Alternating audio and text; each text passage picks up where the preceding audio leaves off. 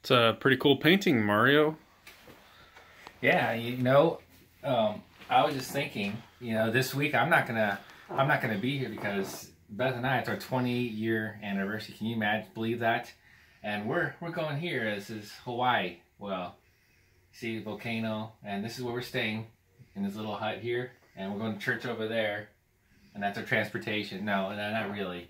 Well, we did want to go to Hawaii, but actually, we decided to bypass that plan, and we're actually going to go up to northern Michigan to Marquette and celebrate our 20-year anniversary. And so I'll be gone this Wednesday, but Jeremy is going to take the helm. And so all you leaders, our high school leaders, you guys are doing a great job. So I know the middle school leaders are too. The kids are really excited and are looking forward to this year. But you guys will all meet together at 6:30 p.m. in room 101, 102. So it's a different location for both groups. So that's right off the gym. And so meet with Jeremy at 6:30.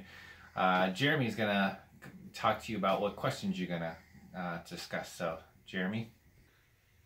All right, so this week in your guys' small group, this is the first night you're going to be doing a study, kicking off our new Unstoppable series. So you should have handed out these studies last week to the students. Hopefully you really encourage them to do it on their own time before coming back to youth group next Wednesday.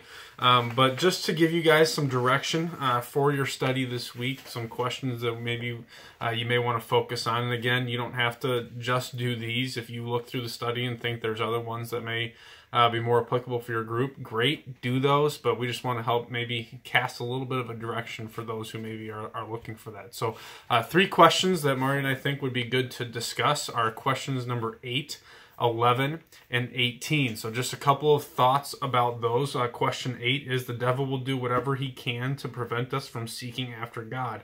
What are some different strategies that he uses to keep you from seeking God? And, really want you just to try to get students thinking about themselves personally, right? This isn't so much just a general question about what does the devil use to get people in general, or middle schoolers in general, or high schoolers in general. Like, gear this one towards a more specific answer for your students. What is he using for you? What strategy is it for you that keeps you from seeking after God? And so spend some time on that. Question number 11 is, when has God called you to do something that might have been outside your comfort zone? And how did you respond? What did you see God do through it? Again, this is a personal thing, right? God calls each of us to do things that stretches us, moves us outside of where we're comfortable. And I think the kids, a lot of them have experienced some of these things, whether it's been on a missions trip, something with school, some sort of leadership here at the church and youth group.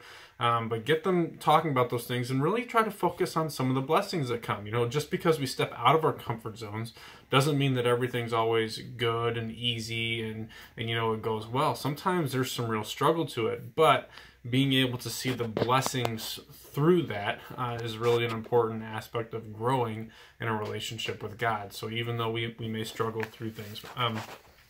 The last question is question number 18, if I can turn the page here. And that is, how would you respond if you overheard someone at school talking about how Jesus is a total fake and it's just some made-up religion to make people feel better? Right? How would students respond to that? And something I think we're learning in the student ministry is we have a lot of students right now who know maybe a lot about the Bible and about being around church and stuff, but they've not really grasped it in their hearts and started following that. So this is kind of one of those, you're in the hot seat moments, right? You're at school and you hear this sort of conversation happening. How would you respond? Would you step up, and would you be able to give a defense for your faith, a defense for Jesus, or would you cower away and kind of let that thought process just continue, or that conversation continue with other people? And kind of the thought behind that is just this Paul's interaction with this false teacher, Bar Jesus, and standing up despite him really pushing again, teaching false things about salvation, who Jesus really was. So I really want to just encourage our kids to be owning their faith, continue to encourage them to do these studies. You guys, we had a great first night this last Wednesday. Lots of kids here, lots of excitement. We had returning kids from the Back to School Bash. I really, really believe that God's going to do some great things this year, and very proud of you leaders and just the work that you're already starting to do this school year, and excited to see everything that's going to come down the road. If you have any questions, shoot us an email, text, call us, let us know how we can help. Again, Mario won't be here next week, so if it's after Sunday and you have a question, contact me. Because Mario's gone, and we need to give him his space while he's celebrating his anniversary. So everyone wish him a happy anniversary, and we'll see you guys later on. Have a good one. God bless you. Hey, I just wanted to just give you a couple last-minute thoughts before I head off to Northern Michigan on Sunday. But don't forget, in your small group time, some of you guys, this is really your first time really getting into the study, that you don't spend the whole time in the study. You really make sure you want to spend some time at, getting to see how the things are going on in their life.